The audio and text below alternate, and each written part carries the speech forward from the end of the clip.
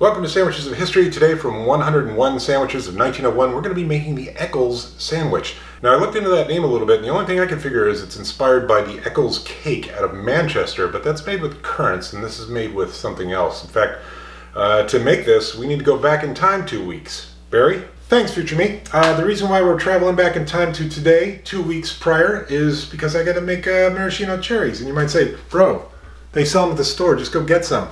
Here's the deal. Maraschino cherry first showed up in northern Italy, Yugoslavia area around 1820s. They basically would brine the cherries and then soak them in liqueur, cherry liqueur, to preserve them so they could have them year round.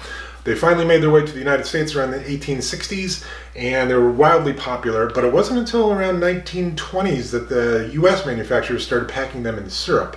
And the reason they did that is because when cherries are brined and packed in alcohol, they tend to get smaller and harder and they don't have their plump appearance, and the American producers wanted that.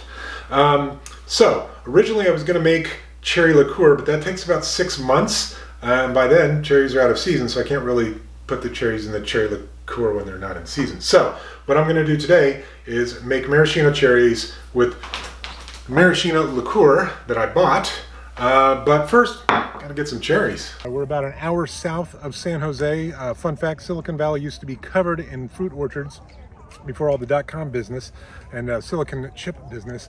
And we're gonna go pick some cherries. All right, harvest complete. Okay, with our cherries secured, it's time to pit them. You'll notice I'm wearing an apron. That's because I do not want to ruin my shirt. And yeah, we had a cherry pitter at one point, but we broke it, so now I gotta do it by hand. Now ordinarily the cherries are brined and then they're preserved in alcohol.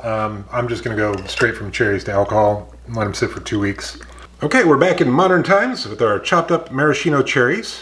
And it says nut meats, chopped nut meats. I'm gonna go with almonds, didn't specify. Get that mixed together and then put that between 2 slices of white bread. Okay, let's give this Eccles sandwich a go. It's a sweet little sandwich. Cherries and almonds go together really well.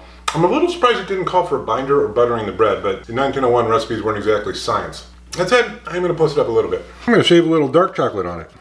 Okay, let's give this plussed up Eccles sandwich a go.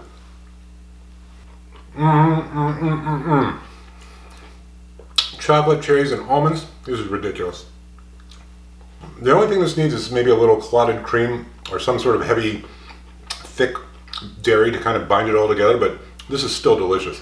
Clearly this is meant as some sort of a snack or dessert. It's not a sandwich, so when I give this rating, don't think of banh mi and how it compares to that, because they're totally different categories for me.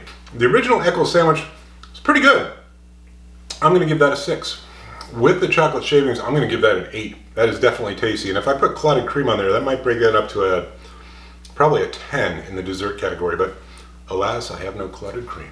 All right, see you tomorrow.